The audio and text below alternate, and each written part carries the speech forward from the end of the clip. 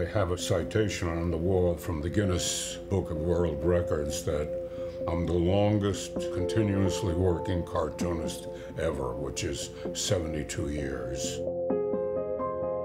I'm Al Jaffee.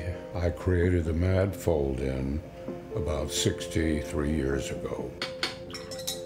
The process that goes into creating a fold-in after all these years is one in which the visuals sort of come to you automatically. The setup is a scene, and then you look for what elements in this scene can turn into the answer that you want to get.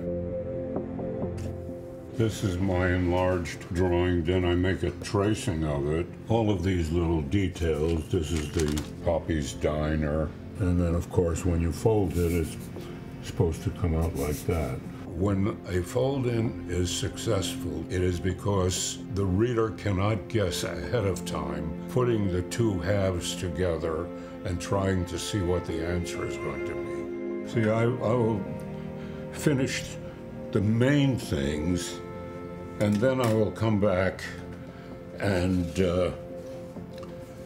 put in more detail. Now it's just the bottom part that I have to do, but I'm satisfied with the center characters.